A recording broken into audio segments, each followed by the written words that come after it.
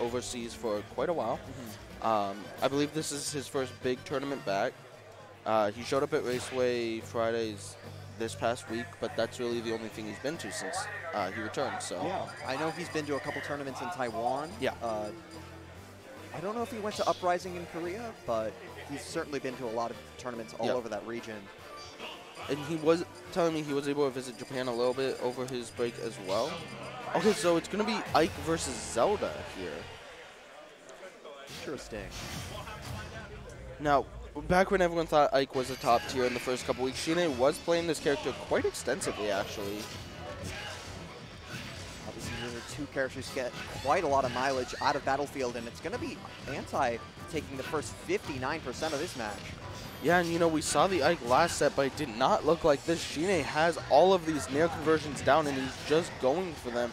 Jabs just to cover up the Nair on shield as well, making it just so difficult for Ahntye to punish him. And I love the amount of respect that ShiNe has for Phantom, backing off and then going and mixing up some of his pressure. All right, that's going to be a lot of shield damage for ShiNe. Very thankful that he had almost a full shield before then, because that setup probably would have broken a half shield, but the back air off of that conversion is going to be the first knock on for ShiNe. Okay, that was kind of cute from Ahntye. I'll give him that one. Great guy smash. He's still in this. Connecting both hits of the uppie, and the Phantom actually going to push him back. Yeah, these Phantoms are actually doing a lot of work for Ahntye, but ShiNe finally able to get his feet on the ground, not for very long, and the Knight comes once again. Amazing quick draw just to sneak by the up air. Going for the Wings Fire, but ShiNe wisely parries that. Alright, the quick draw does not beat out the Knight that time. And we're seeing a whole lot of B-buttons here from Ahntye, but he wasn't able to find a stock for so long. 195 when that up throw finally kills. Yeah, he kept using some of those partial Phantom charges, which are good at racking up damage, but they're not going to be a kill option, and he had to rely on an up throw on Battlefield, which is not something you see every day from Zelda. Wow, I'm actually really shocked the Nair didn't connect, but ShiNe, aware of it, does get his jabs, just making it safe once again. Just missed on that, but finds the Nair into up air, and Ahntye down to his final stock already. Down throw, he's going to look for the landing up air on the platform, but he doesn't find it. Just a bit of an awkward timing. Phantom, as he uses the quick draw high this time, drops down from the platform and through. The Nair, he's not going to find it, but he does get the grab again. Down throw into the forward air. Risk necessary, does get up attack to avoid that down tilt. Nice little air dodge to avoid the explosion from Zelda. Did not want to risk that at all, and that up air going to put him so close to death.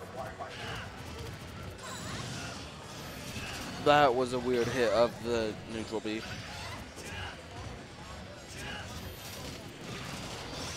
pressure, dash attack, putting Ahntye in a very precarious situation. Teleports through, he's very vulnerable. Jeez. And dash attack is just going to take him just gone. Loading off the top.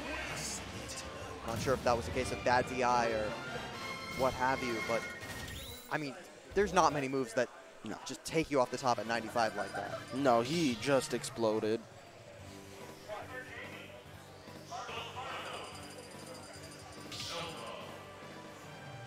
And ShiNe has to decide, is he going to stay with Ike? You know, he looked super good, but he just has so many characters he could play. It's going to be the Iggy coming out. I like this. Now, ShiNe, good friends with Ketchup. Pretty good friends. No, definitely has a pretty nice Bowser Jr. that he's been playing for a little bit, since Smash 4, honestly. All right, here's the up throw, DIY combos. No, he's not going to get more than 2 up airs, but they're into the jab. I like the use of the clown cart to actually set that up, just bouncing him into the right position. Yeah, and ShiNe's side B's like, honestly just super good. He's been baiting a lot with them, even when they're not connecting. He's forcing Ahntye to do something and then reacting appropriately. At that time, the Phantom going to interrupt the clown cart before it can even begin.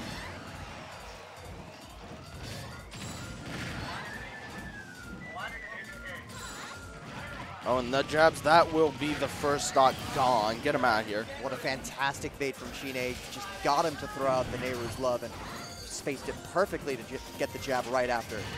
Oh, and ShiNe tries to jump in on the knight, but it does not work. He gets knocked away. Up tilt into the up air. No, it's not going to be it. Din's fire a bit low.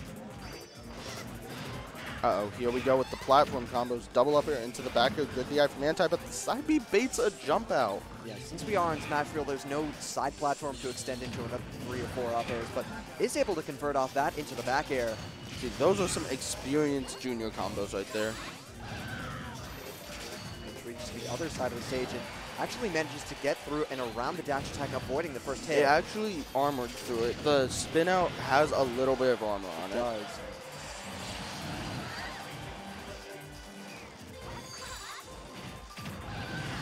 Oh, he tried to be cute. Even that down air not going to work out for him because the Mecha Koopa latched on right afterward. All right, jabs, that might do it from center stage. Oh, no question about it. Yeah, not even close with a lot of rage.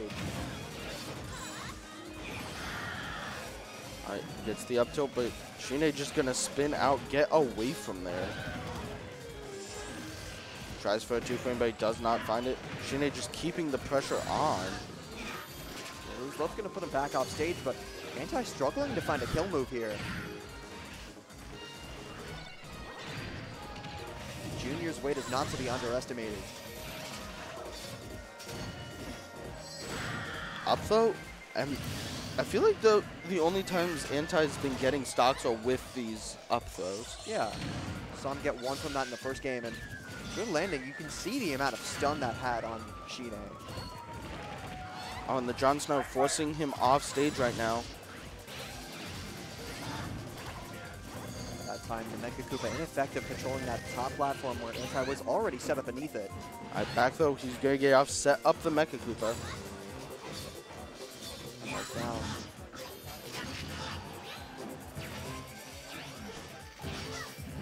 And the air dodge past the ledge into the Koopa cart. Hammer swing attack. I don't remember what it's called, but he gets the stock. Pretty convincing there.